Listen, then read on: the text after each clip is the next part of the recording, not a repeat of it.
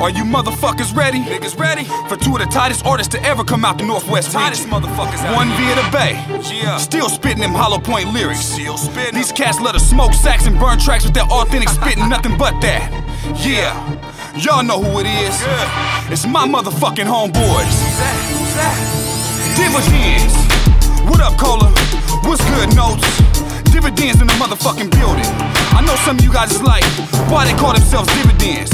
Well, I'ma tell you why they call themselves Dividends. Cause they divide their ends amongst each other. You see, this rap game is the new dope game. And if you playing, you only as strong as you hustle. You feel me? No grind, no shine. It's 10% rap and 90% hustle. Remember that.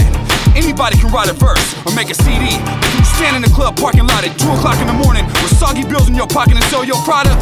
Will you touch down in a different time zone, networking and politicking to get your name heard? Do you have that go-getting mentality that's required of a hustler? That's the question.